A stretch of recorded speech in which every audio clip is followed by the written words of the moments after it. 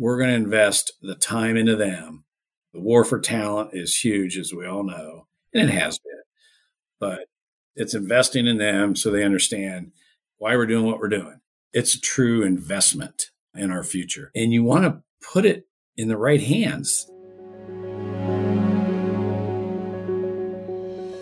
From the front lines all the way to the C-suite, the investment of time, energy, and money in the development of leaders is a must if you want your organization to thrive over the long haul. No leader in the organization, including the CEO, is exempt from that responsibility. I'm your host, Tim Spiker, and this is the Be Worth Following podcast, a production of the People Forward Network. On this show, we talk with exceptional leaders, thinkers, and researchers about what actually drives effective leadership across the globe and over time.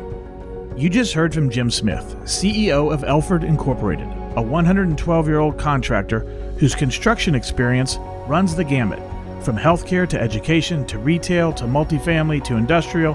The list goes on and on. And you know what else goes on and on? Elford's commitment to developing its leaders. In our conversation, Jim shares how he personally invests in the growth of Elford's leaders.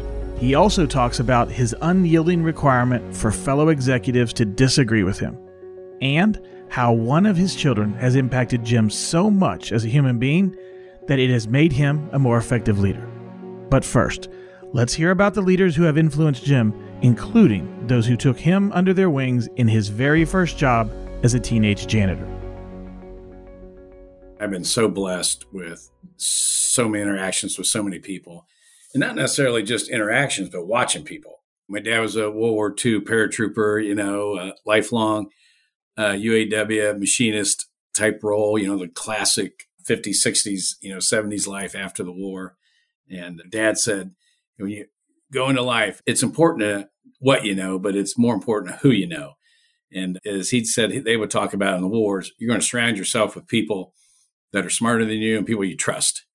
So always on the outlook for people that were smarter than me, and always just a sponge for knowledge and for what's out there. And it really hit me when I was in high school, when I was trying to figure out what I wanted to do when I grow up, and all my buddies were going to college, and I didn't know if I was going to college or not because, my parents didn't and all. And so I was searching, and I went to talk to my school counselor, and he looked at me. He knew me from sports and this and that. And he said, "Smith, you're not college material."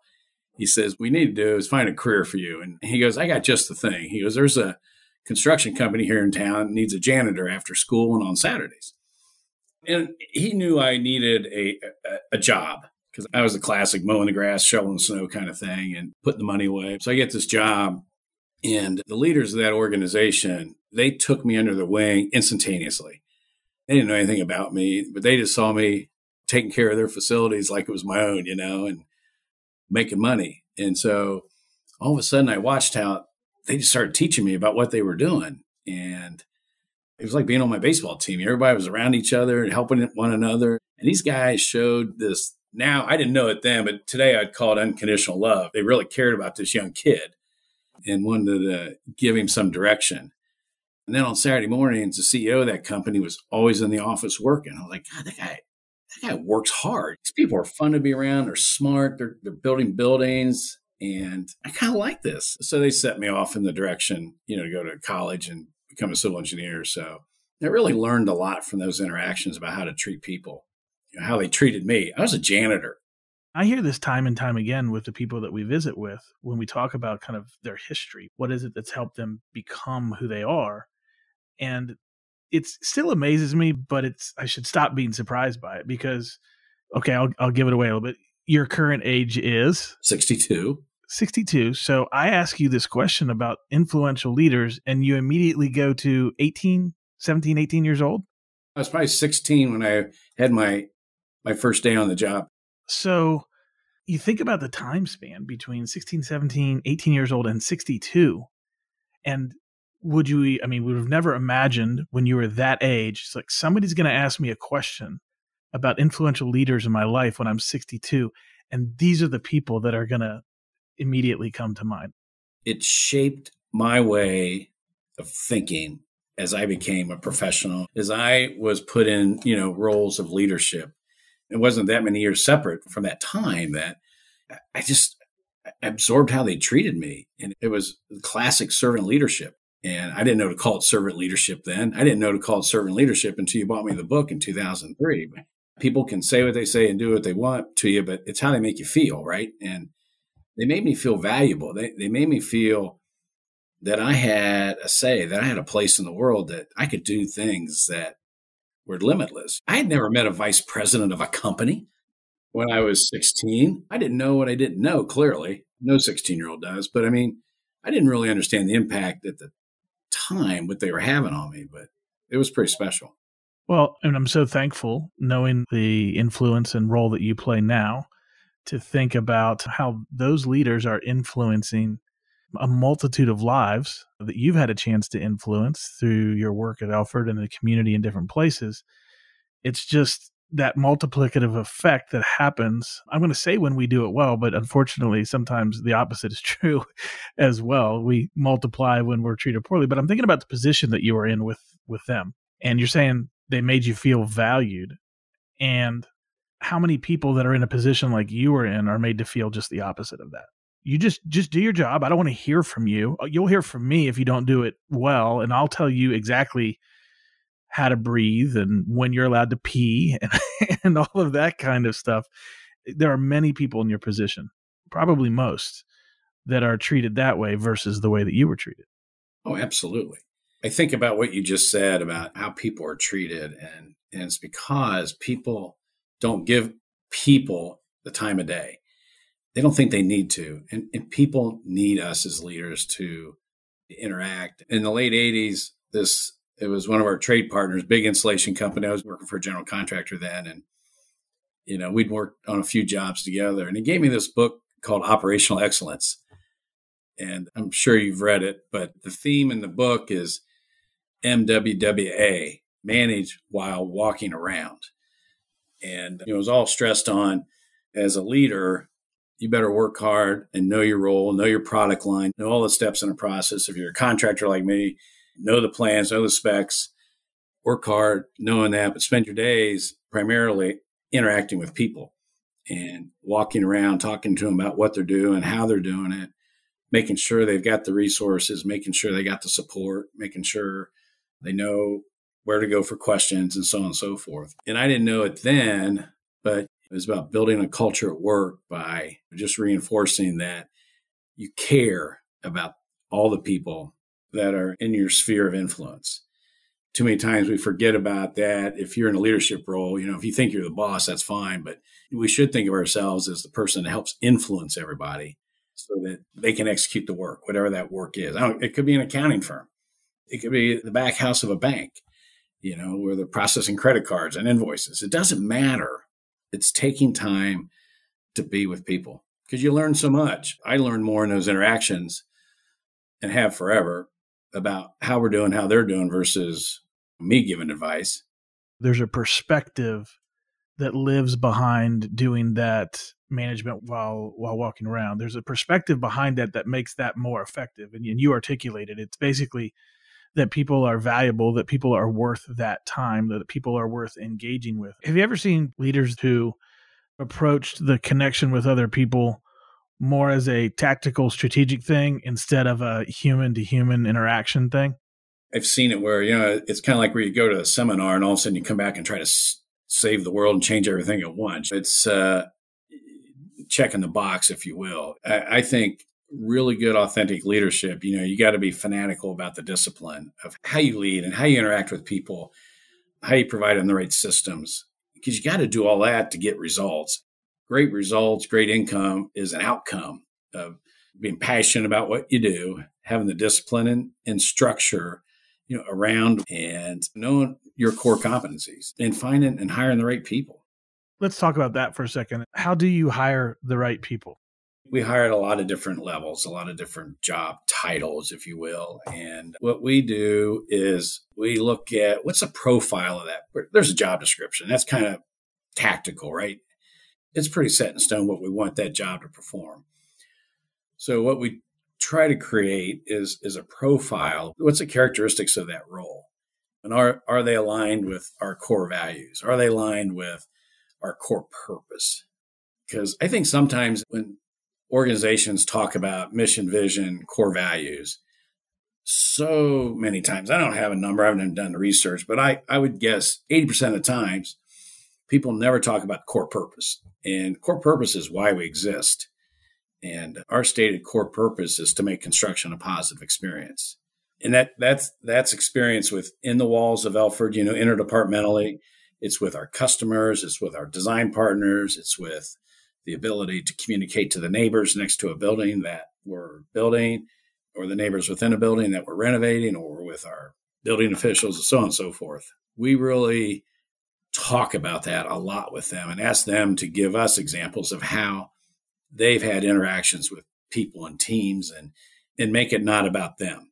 If we hear I a lot and not about we, this is how we did it, and this is about what we would do, then we start, can this person shift to we versus I? And most people can, but not everybody can. So that helps us discern, because in our industry, not undifferent than every industry, is an ultimate team sport. So if the interviewees and our team, if they don't get that, if they don't get the we portion, then, we're not a match. And they might have a great resume, but one of the things with our growth that even becomes more and more and more important. There was a time not too long ago, and I'll say 12 years ago, I pretty much knew every job we were doing. We're 5 times the company we were 10, 12 years ago. So we've entrusted our brand, we've entrusted our reputation to so many people. It's critical that we have the right people.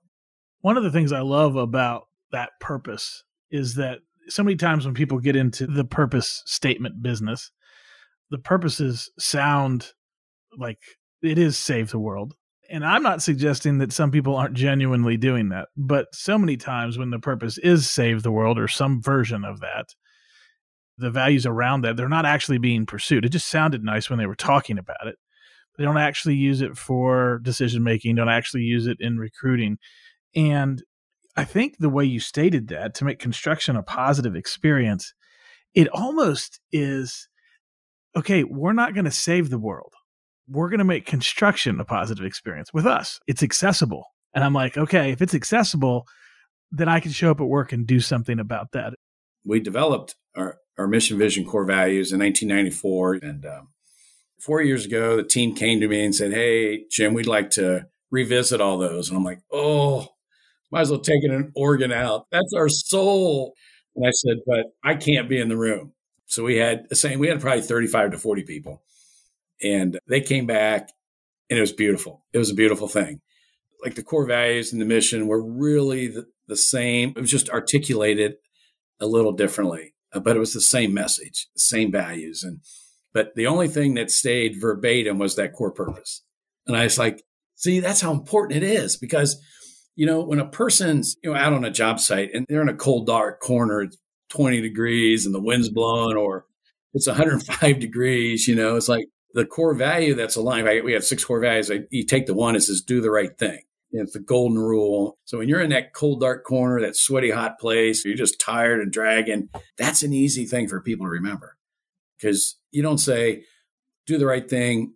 There's no but or and, with it. It's like do the right thing. And so it's music to my ears as I watch our young managers articulating that to like college graduates. I mean, it's like, okay, it's happening. And it doesn't happen overnight. It's creating a language in your organization. It's not just throwing words out there, but it's identifying people who exemplify those actions and telling them stories. And look at competitors that build buildings, and they build them well. Those 2 things alone are about the journey. It's about the experience. It's about the culture on a job. And people say, well, you don't need culture on a construction job. You need it more there than anywhere. I mean, you got a workplace that changes every single day. Every day it changes. We know culture changes, right?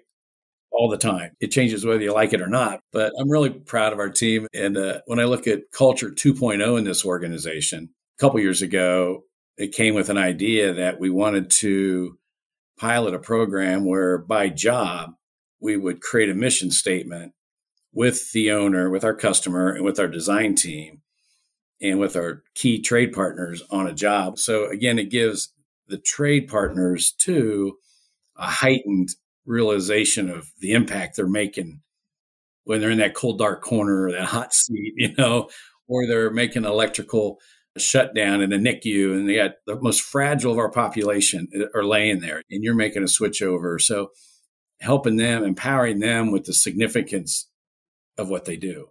It's been the coolest thing, and customers love it. We love it. Trade partners love it. And you got to care to love it, but that's how we pick our teammates, people that care. Because you and I have gotten to know each other really well over a relatively longer period of time, I know a little bit about your family, and you've got some uniqueness in your family that, from my estimation, has impacted the way that you think and the way that you lead. And so I'd like you to talk a little bit about that. So we have 2 sets of twins, boy and girl in each set. The first set was born when we were 24. We were surprised. And then all of a sudden, 2 years later, Cindy's pregnant again. We're like, oh, by the way, you're having twins again. So when she was 22 weeks pregnant, they found something on the ultrasound. The OB said one of the babies is not thriving. I'm like, what does that mean? And he goes, I'm not sure. And I mean, the technology there then to determine what that meant, obviously it exists more today.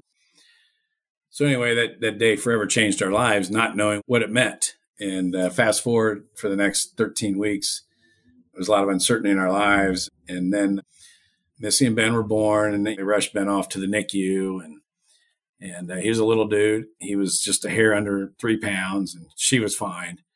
So that night it was a rough night. And I had gone home because, the other kids were at home, and, no cell phones. I get home, and the godmother to one of the younger babies, she's bawling and crying really hard. I'm like, what happened? What's going on? She goes, Cindy's on the phone. And she was really upset because he had just come into her bedside and said, your son has Edwards disease and he's not going to live 9 months. And I'm thinking, why did he do that with her alone in the middle of the night? And so, the luxury of having a cell phone is unbelievable. So I bolt down there and I demanded for him to come back into our room. I said, because you don't do that to our family without a little support from my wife. And he came back in and he goes, well, son, your child has Edwards disease and he's barely going to make 9 months. I said, how do you know? How do you know this? And he says, I just know, just the way his ears are turned. I said, that doesn't make any sense. I said, we all have DNA. And I'm this engineer, geek going, you got to give me more than his ears are turned, and at the same time, Cindy and I were both bawling. We go down the NICU, and, I'll never forget that first visual. He's a little red dude, got wires all over him. It was horrible. And he stayed in that NICU for 5 to 6 weeks, and I'd go visit him every week. And what I noticed in that visit, I'd go there like at 4 a.m. before on the job site at 6, and she would go later in the day. And what I noticed in that room, he was far much better off than 90% of those babies in that NICU. I was like, okay, still don't know what's going on, but Ben's got a leg up. We just prayed and prayed and prayed and prayed. It took like 8 weeks to get the DNA analysis, and it was a thing they call trisomy 8 and deletion 8, 8th chromosome deficiency. And of course, the first thing an engineer says, well, don't they offset each other? It's like, it's an equation. There's 2 sides of the equation. Of course, she goes, son, no, that's not the way it works. So she proceeded to show us, because they could never find a case where both chromosomes existed in one body. And so she showed us pictures and everything of both chromosomes. They were just god awful. I mean, they were awful. And I said, fine, I'm going to go find somebody who understands this. So, of course, no internet. So Cindy goes, you know what? You do what you got to do. I'm taking him home and we're going to love him. And he's healthy. Otherwise, there wasn't anything wrong with him, if you will, health-wise. I mean, he had a chromosome deficiency. And I said, that's great, honey. You take him home and love him. I'm going to go find a fix. Of course, what a silly thing to say. You don't fix chromosome deficiencies. But she was smart enough to know that we both were somewhat grieving. And she knew how to handle it herself and what was best for our family. And she knew what I needed to do to process it. So it took about 9 months for me to work through my engineer research syndrome. And and buy into the power of love. And Ben's had a number of challenges throughout the year, but we've met incredible angels along the way, mostly in the caregiving field, mostly in the therapy field, mostly in the service field, who want to support you, not try to fix something. And you're in trouble for asking me this question because it takes about 4 days to truly answer the question. But Ben's thriving today. Ben's in a day program with Goodwill, and I could tell you a million stories, but he's thriving today. He lives with us. He's a small guy. He's only 48 inches tall and 65 pounds. But Ben can't add 2 and 2, and he can't count money. But Ben knows. He reads how people feel. He can engage in conversation somewhat. He knows and follows about every sport on the planet, and he gets it in his own way. And he's fun to be around.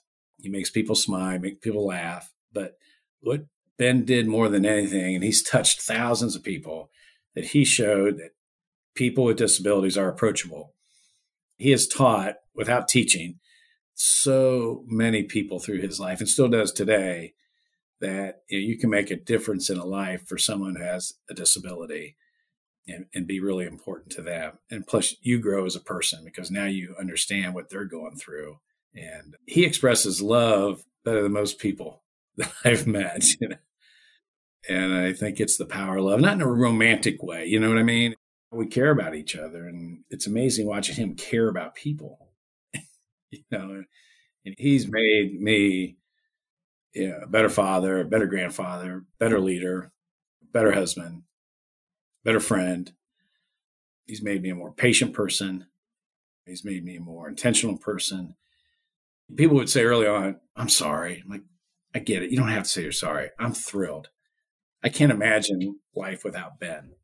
What would you say is the biggest shift if you look at kind of how you looked at whether it be life or leading other people or interacting relationships, any of those kinds of things? What is the biggest shift from pre-Ben to today? So I would say being able to take a worldview of people, of individuals and situations and environments, and not make snap decisions. Sometimes you got to make snap decisions as a leader sometimes. He's taught me to think things through, and he's helped me to think about it through, because we had to think for Ben. He didn't walk till he was 9, and he barely talked till we did a lot of sign language early on. I talked to our leaders today about put yourself in their shoes. Think like our customer, think like our trade partners, think like our design partners. He made me think that way, I think. I don't know that I would have gotten there as quickly as I did if it hadn't been for Ben. So yeah, we've been blessed. Was it hard? It was hard. It was hard at times, but we had a lot of faith in God that he gave us Ben for a reason. And Cindy deserves the credit that we had the courage to do what we did, how we did it, and she led that. I've just had a sense for a very long time that Ben being a part of your family plays a really big role in who you are, and getting a chance to be around you and watch just the way you interact with people, the way you talk, the way you think. Maybe it's the word patience that you said, maybe it's the word grace that comes to mind, but you think about kind of hard charging leaders who are driving for important things. And you are that, but you do it with a humanity that I don't see with a lot of other people. And you might have gotten there eventually on your own without Ben being part of your family, but I have a feeling that Ben was an accelerant and an enabler to that. Yeah. So, I also have that tough love component that he gave me. I was like, don't tell me you can't do that. You want to hear something somebody overcame? Let me tell you. I don't want to hear your excuses. Yeah, let's buckle up, lace up, let's go. Come on. Don't give me a bunch of weak excuses. That's good. Well, hey, look, when you care about people, you can deliver that message effectively. When you don't care about people and you deliver that message, it ultimately is not very effective. And those people are trying to find employees these days. You're preaching then. You talked about leadership development. You mentioned it a little bit previously. I know that you have been intentional and diligent. Talk a little bit about the leadership development process within Elford and what you guys have, pardon the pun, constructed over the years around developing your leaders? I'll tell you what started our leadership development program internally, especially. It's been probably 18 years ago. We started a very structured mentoring program, and it's thriving today. And it's ebbed and flowed through the years. But our young mentees, they don't have to be young. They can be 40 years old. It doesn't matter. But they have to apply for it. They have to submit, essentially a application of why they should be in the program. And so they get a mentor. And today it's a 2-year program. And they also have a peer mentor who helps them navigate the process. And it's mentee driven, which means the person being mentored has to develop the topics, has to develop the subject matter by which each session is held. And they're meant to have a 1 to 2 hour session monthly. And if you show up with a blank sheet of paper, that's a problem because you've got to respect your mentor's time, and you have to come with questions about what do you want to learn? Where do you want to go? The mentors will take it anywhere you need them to go. Mentors have the freedom of bringing other experts within our company into those sessions too. If a young PM needs a little more understanding of how do I read a subcontractor's pre-qual sheet, because he gave me a balance sheet and I have no clue how to read a balance sheet. So we'll bring the CFO in or a controller in, and they'll help with that. So it does two things. One, it allows them to learn how to read that financial statement, but also it kind of creates a relationship building environment between that PM, who probably has never been in the CFO's office yet, creates an environment of what an open door feels like in this organization. And we have what we call mingle with the masters for the mentees. And during a year, there's 9 of those. So we'll have all kinds of specialized classes with them as a group. How does somebody end up becoming a mentor in the organization? What's the process for qualifying people to say, okay, we're willing to hand our up-and-comers to you, trusting what you're going to share with them? So today we look for our VP, or executive VP of talent, or COO, or president to scan the team and say, okay, who's ready for that? And honestly, Tim, to be selected as mentor is a part of many of these mentors now, part of their development plan, because they might have just become a director of a group. And so a part of their leadership responsibilities now is how to be mentoring all day long, going back to that management while walking around. Because, all great doers don't make great leaders, right? We all know that. And so this is a way to help them either reach that or not. And so it's a great way for us to just put them to the test, if you will. And we have to create that field that they can plant themselves in and grow. What do you see as your primary role in it or overseeing it at this point? Yeah, so I don't directly oversee it today. I participate in the kickoff meeting and talk about the importance of it and give them a historical perspective. And I talk about accountability on their part. And it also lets me be able to drop in with them and just ask them throughout the year, how's it going? Talk to me about your experience. And my role has evolved. So I've taken on the next level of all-stars in our company that have been through all these programs. And now I'm doing one-on-one. You can call it mentoring or coaching, whatever you want to call it. But I've got about a dozen young men and women that I meet with for an hour a month. These are players that we see in our seats in 10 to 15 to 20 years, and so we're going to invest the time into them. The war for talent is huge, as we all know, and it has been, but it's investing in them so they understand why we're doing what we're doing. We talk about the why a lot, and every one of those meetings is different. That's the cool thing. It's really engaging. I think there's a lot of CEOs, a lot of presidents would say, okay, just hold on. I mean, this is a chunk of your time. This is a chunk of your energy. I can't give that kind of time to development. What would you say to somebody who has a pushback on the amount of investment that you're currently making in developing the leaders in your organization? It's a true investment in our future. People my age would complain about millennials and say, God, they expect a lot. They're always asking why. I said, I took the view, I was like, you know what? They're making me rethink about a lot of the things we do. and they taught me to ask the why. Early in my career, I just was given orders and say, you do this as I say, and boom, you did it. And they taught me to step back, if you will, and ask the why. Why are we doing it this way? Why are we doing it that way? And if we don't invest, we can't trust outside organizations completely to teach our young leaders of how to lead our company. We should know more than anybody of how we see our company launching forward. And you want to put it in the right hands. And I don't know how you afford not to. And of course, one of my other favorite books was Built to Last. And, they talk about building a sustainable organization. And if you want to build a sustainable organization, you want the majority of your talent to come up through your organization. Not everybody. It's always great to have somebody from the outside. It's always great to have some fresh perspective, someone who's not breathing our air all the time, as they say. So, but it works. It's worked here. And, there's a lot of different ways that we could define it works. It could be looking at at the longevity of people being there. It could be looking at what it feels like to be here. And it could look like the top and bottom line growth that you've experienced in what is traditionally an incredibly competitive and difficult industry to be successful in. I think by any of those measures that Elford would be deemed as successful. So pick one, pick any of them. Let's talk about your executive team a little bit, because you've been very intentional, more so than most organizations that I've had the opportunity to observe, about how you're building this executive team. And you've landed in a spot now where it sounds to me like you're reaping some of the fruit of being very diligent every year. So talk a little bit about, whether it be strategically or philosophically, about your perspective on building your executive team.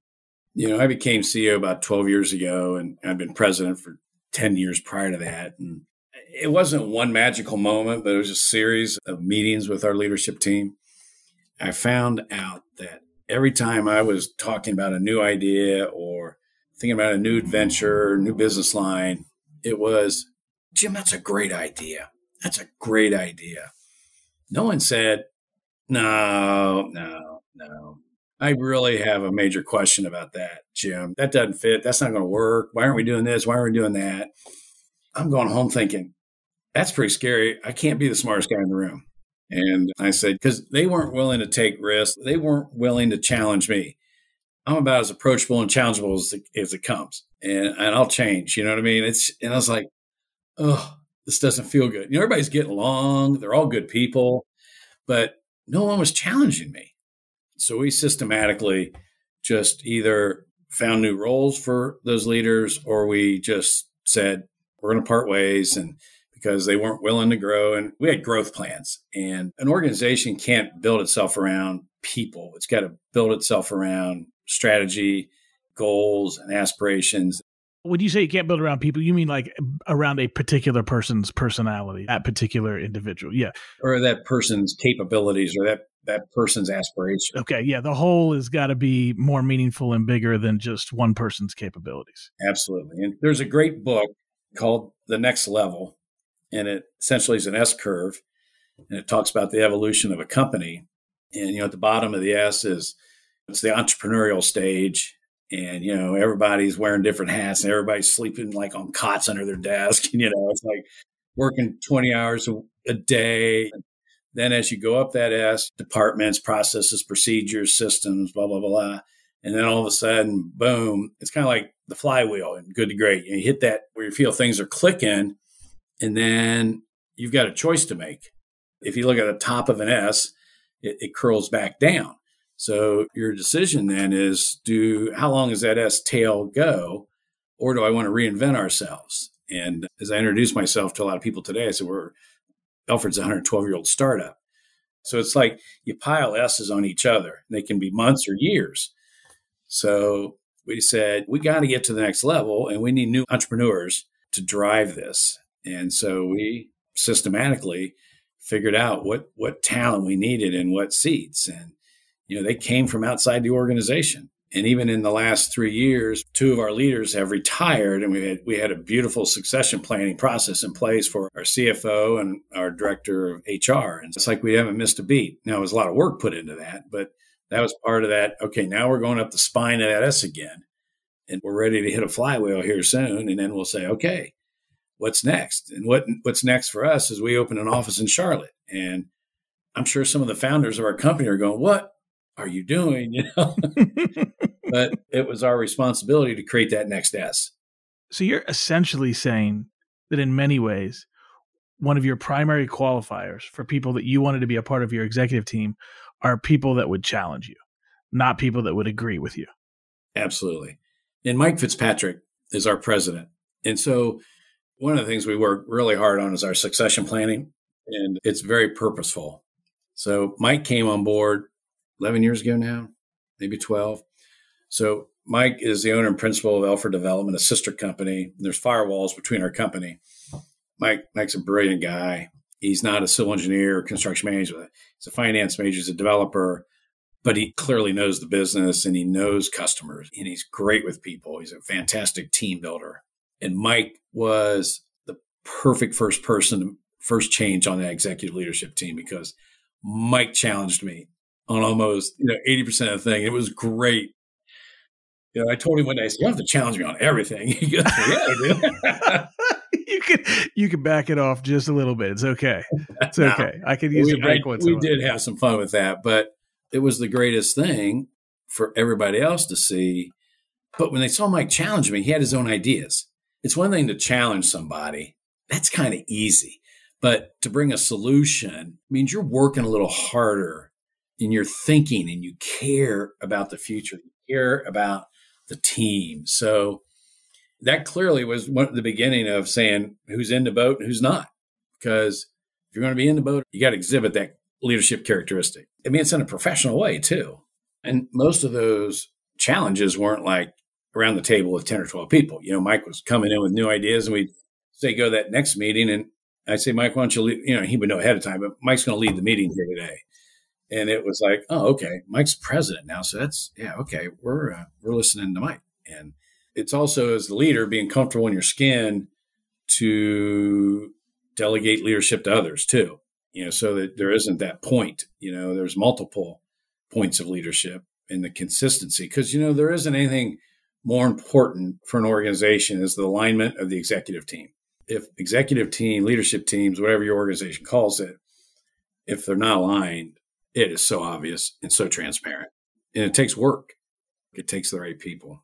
Obviously, COVID has had an impact, not just on the United States, but around the world. And we have this massive movement that's happening in the workplace where people are moving from one job to another and saying no to things that they previously had said yes to for 20 years.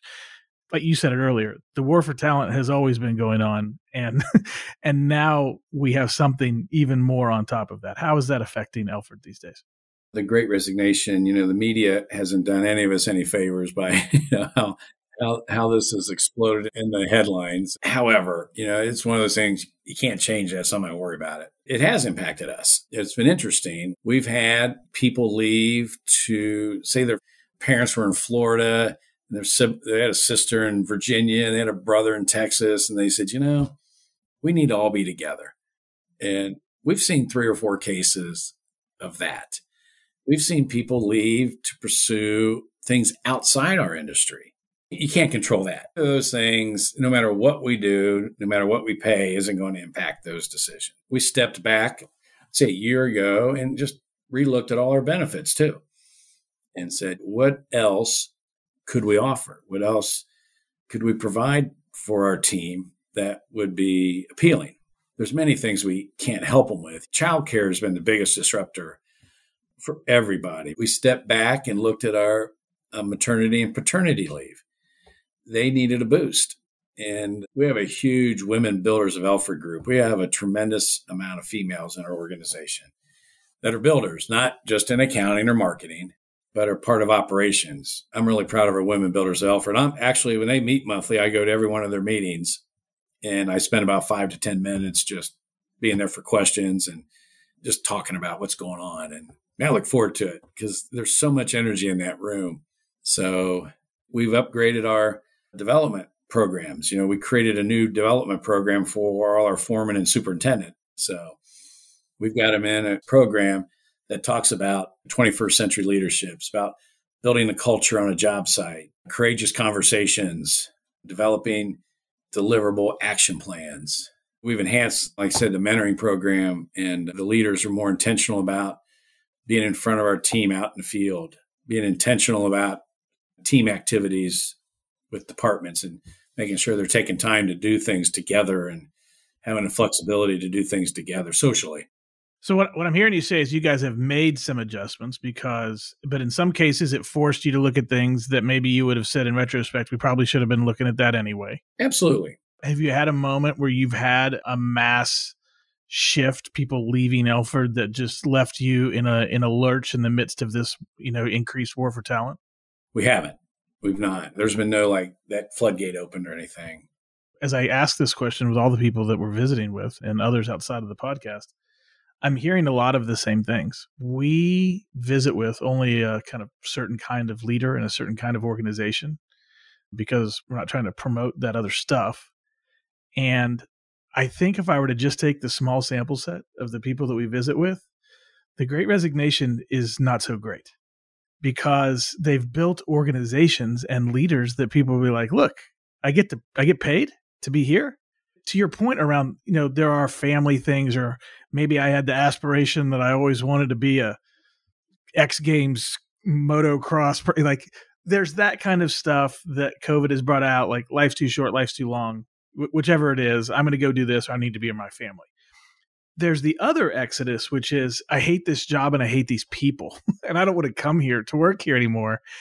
And that kind of stuff I'm finding time and again with the people that we filter through to have a part of this discussion is they're not experiencing what is being reported on the news.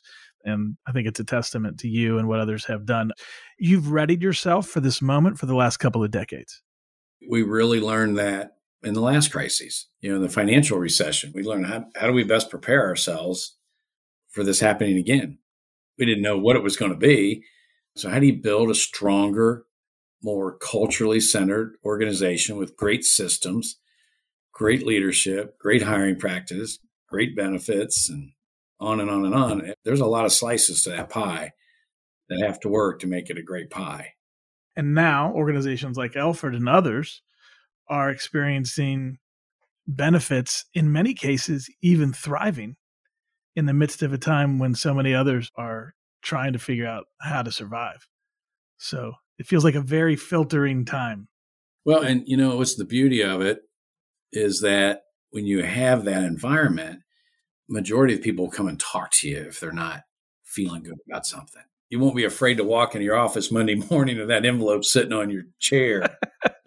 or so-and-so walks in my office and shuts the door and you're okay, I know what's coming now. Customer centricity is kind of a buzzword that a lot of people will use. Customer care, getting to know your customer, voice of the customer, all that kind of stuff kind of lands into a similar bucket. How does Elford approach that? I think you've heard me use the word care a lot. And similar to invest in our time into our teammates, more than ever, do we have to invest time with our customer outside of what I would call regular meetings, because they're running a business. They've got a lot of challenges. They've got a lot of risk.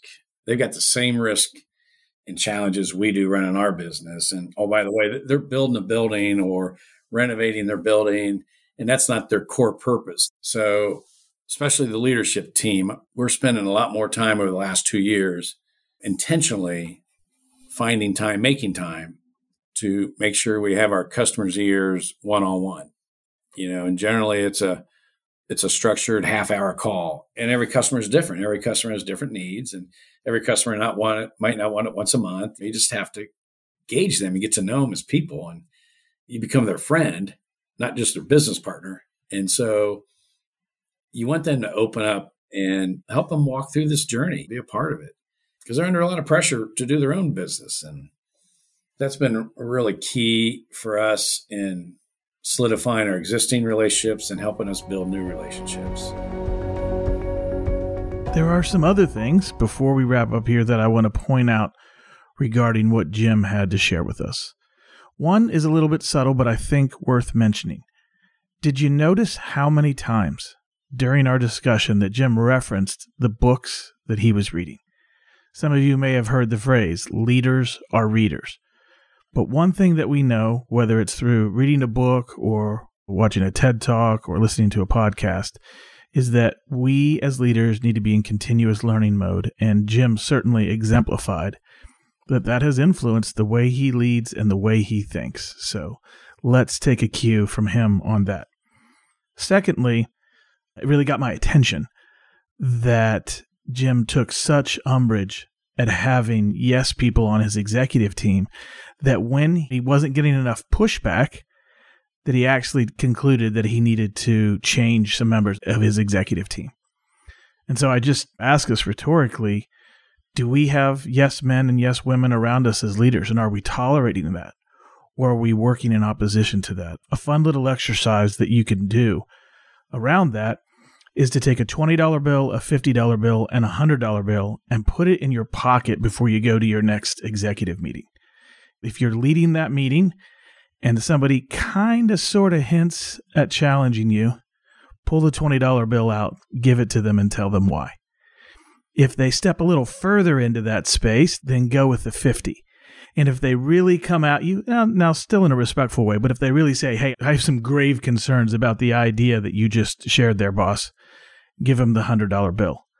You'll create some smiles in the room, but you will also make a point. Now, here's the reality that comes before putting any dollars in your pocket, and that is, do we have the humility and the personal sense of security to have people challenge our ideas?